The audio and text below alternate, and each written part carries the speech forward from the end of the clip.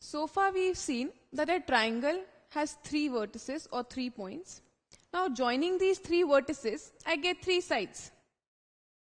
Now rather than naming these sides AB, AC, BC again and again, for ease what we can do is, we can just name the side opposite to an angle by a small letter. So I call this side BC as A because it is opposite to vertex A. So I call this side as A, which is a small letter.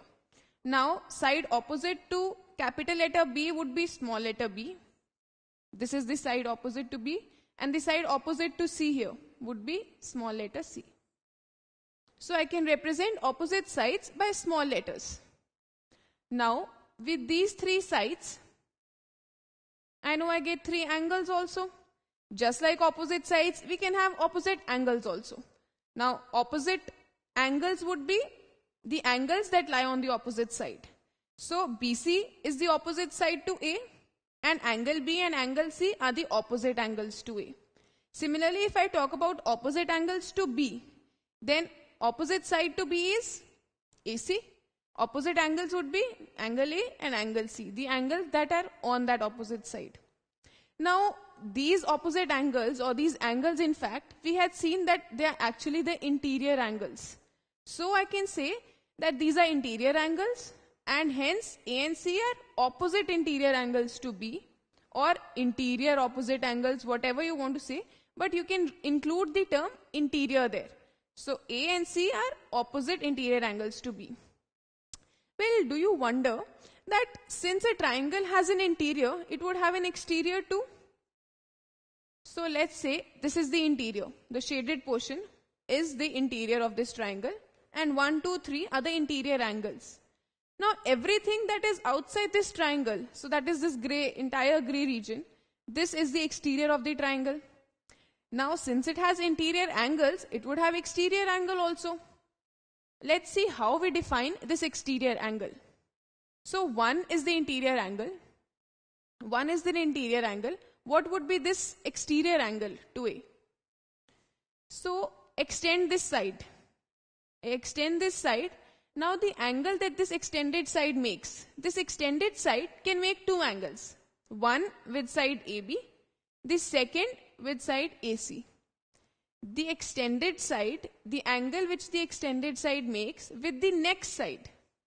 So this is the next side, because AC is the side which is extended.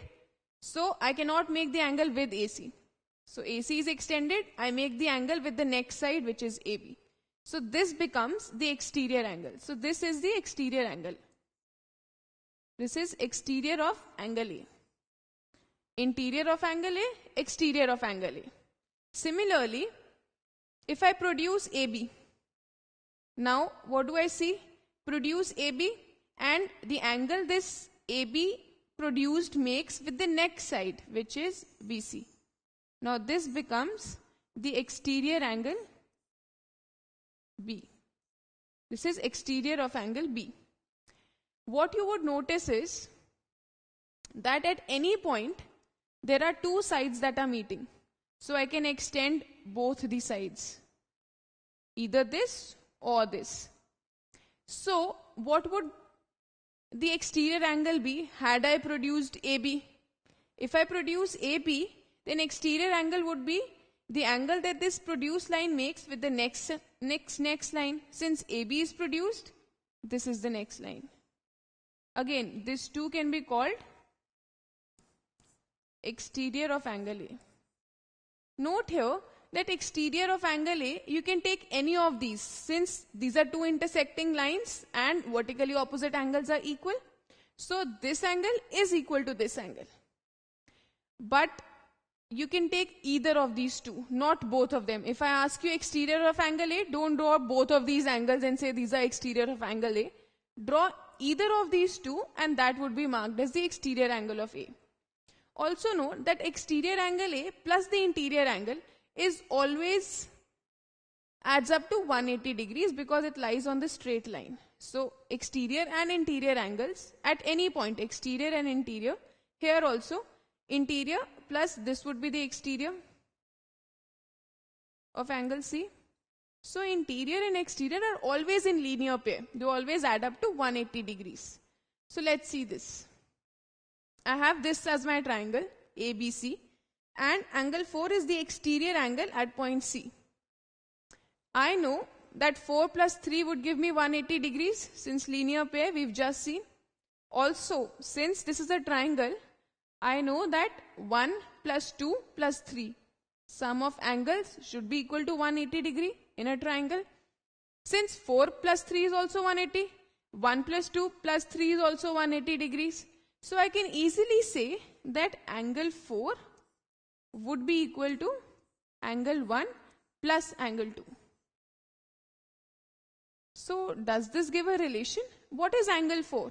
Exterior angle of C. What is 1 and 2? Now 1 and 2 are opposite angles to C. In fact, they are interior opposite angles to C. So exterior angle of C is equal to sum of the interior opposite angles. This is what it says. It's the theorem which says exterior angles of a triangle should be equal to the sum of the opposite interior angles. So another way to look at it is, you have this triangle ABC. Angle 4 is the exterior angle. You want to prove that angle 4 is equal to angle 1 plus angle 2. Let's draw parallel lines here. So I extend AB, and at C I draw a parallel line to AB.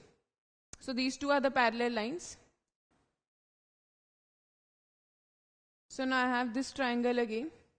What I see is, this would be angle 1. Why?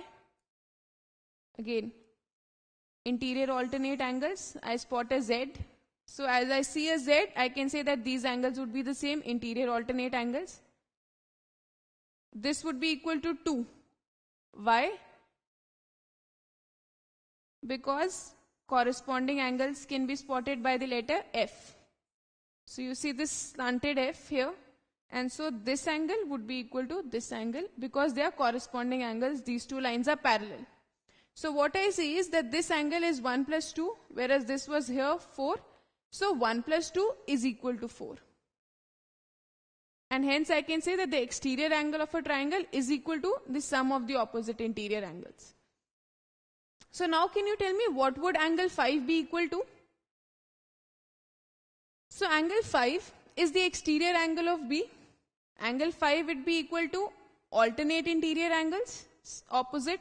So opposite side is AC, opposite interior angles and 1 and 3.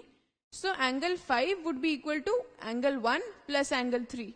Note that angle 5 would not be equal to 4 plus 6. 4 and 6 are the exterior angles here. So angle B, exterior of angle B, which is angle 5, would be equal to sum of opposite interior angles. Opposite interior angles 1 and 3. So I can say that angle 5 is equal to angle 1 plus angle 3. What would angle 5 be here? Again, angle 5 is exterior angle of A. Side opposite to it is BC. Opposite interior angles are angle B and angle C, which is 45 and 60. So we know that angle 5 should be equal to, which is the exterior angle, sum of opposite interior angles, which is angle B plus angle C. Angle B is 45 degrees and angle C is 60 degrees. So I get 60 plus 45 is 105 degrees. So angle 5 is equal to 105 degrees. Another way to approach this would be, you know, sum of angles of a triangle is 180 degrees. So 45 plus 60 plus interior of angle A would be 180 degrees.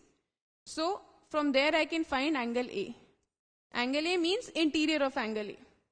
Angle A plus angle B, which is 45 degrees, plus angle C, which is 60 degrees, is equals to 180 degrees. Now angle A plus 105 degrees, 60 plus 45 would be 180 degrees. So I get angle A would be 180 minus 105. So this would be 75 degrees. So I get that angle A, interior of angle A is 75 degrees.